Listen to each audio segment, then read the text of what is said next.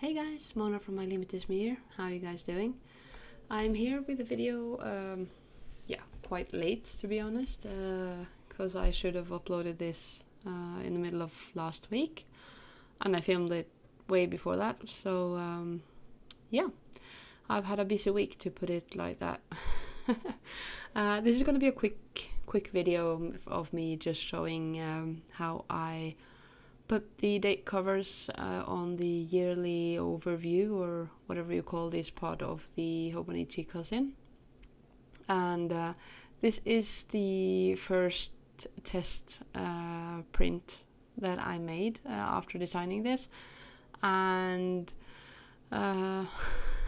putting this strip down for the first time, I realized that's going to be a struggle for me. I'm not the best at getting these stickers straight, but after a few tries, it does kind of, it doesn't look that bad, that's all I can say. But yeah, I'm really loving how these stickers look. I have made them in 2 different color schemes or palettes, and I have also made them in English and Norwegian, mostly because my biggest customer group is Norwegian, so I thought they probably appreciate the language as well, and since it's my language too, it's an easy fix, so I made it in both. What I did realize after doing, because I did this after some measures of a template sort of, and I realized the measures they're so perfect, they are very easy to get wrong, in the sense that they do cover these strips, they cover the year and the letters on the other side perfectly if you get the strip perfectly lined up, which means if you mess up just a little bit, which I did a few times, you're gonna see what was written underneath, on top or on the bottom, and you can see that on the right lower side, that it does show a little bit. So I made these washi strips a little bit thicker, so that you don't have to struggle with that the way I just did. And I covered up the part that bothered me the most with the coffee penguins that I added in the kit, because why not? I got extra space, so here's a couple of penguins. That's very, very straightforward. And I have sped up this video a little bit, but not a lot, because it's very short. But I do get that putting these stickers down, like, there are 12 months, there are 3 calendars, that's like 36 times. It's it's not the most entertaining thing. So I've done the Hobonichi Cousin on camera, I've done the Hobonichi Weeks off camera, because I designed that a few days later. And it's all the same, but I didn't film that. I took a couple of pictures and posted them on Facebook and Instagram, but I didn't film it because I can't see the I don't know, maybe it's me, I just thought that 2 videos about this have to be boring, so yeah. By the way, if that came a little bit out of the blue, it's in my nature to be restless, so if I feel like I want something, I tend to think about it a little bit and end up going for it anyway. So I bought the Hobonichi Weeks as well. I do not know yet how I'm going to use it, because I have a hard time explaining what I need it for. But I'm loving how it is. I had a planner last year that was a Hobonichi Weeks like. It was the same measures, more or less, but it obviously wasn't the same quality of paper or the same quality of binding in the book or anything. So having the real thing this year is going to be lots of fun. I just have to find a way to use it. I did use the previous one as some sort of memory keeping, like an overview or snapshots of the days.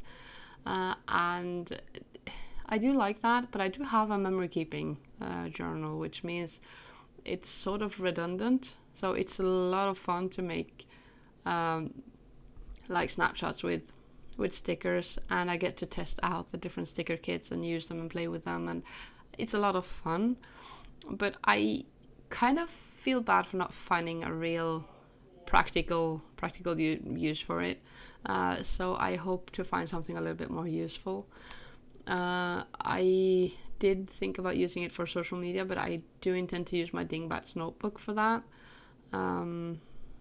But yeah, I might use my Dingbat for memory keeping then, maybe.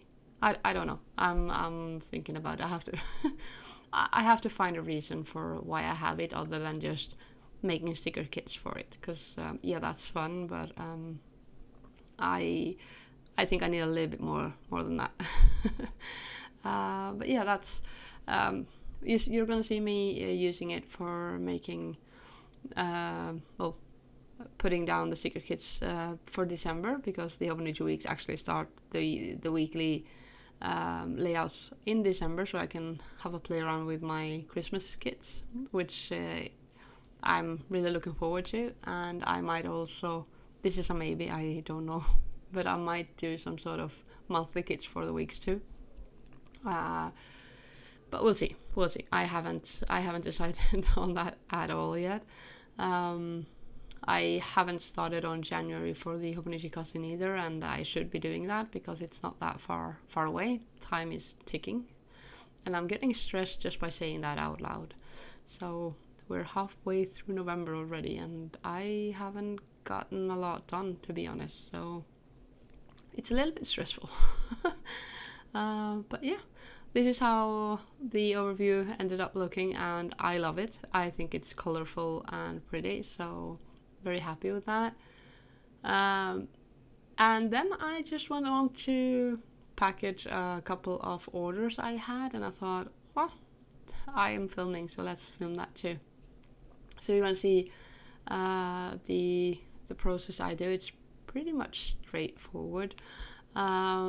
Ideally, you're not gonna see the content of the bigger envelope because it was a custom order, so I didn't ask the customer for permission to show what she ordered, so I'm gonna leave that off camera.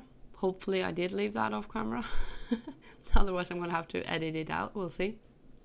But yeah, I got the small order, well, small in the size. This is the big one upside down, and then the small one.